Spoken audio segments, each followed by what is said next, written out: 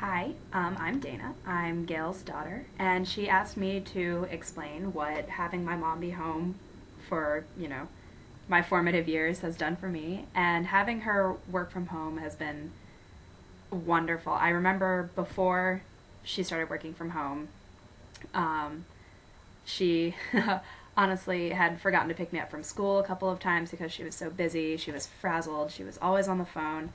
And I remember missing my mom. But then she started to, she sold her salon and she started to get into network marketing and working from home. And it was like night and day. There was a total um, difference in the way that she felt, in the way that she acted, in the way that I could interact with her. If being the teenage daughter that I was, I forgot stuff all the time. She could always bring my lunch to school, bring me anything that I needed, pick me up when I needed to be picked up. If I got sick, if something was happening, my mom could always be there for me.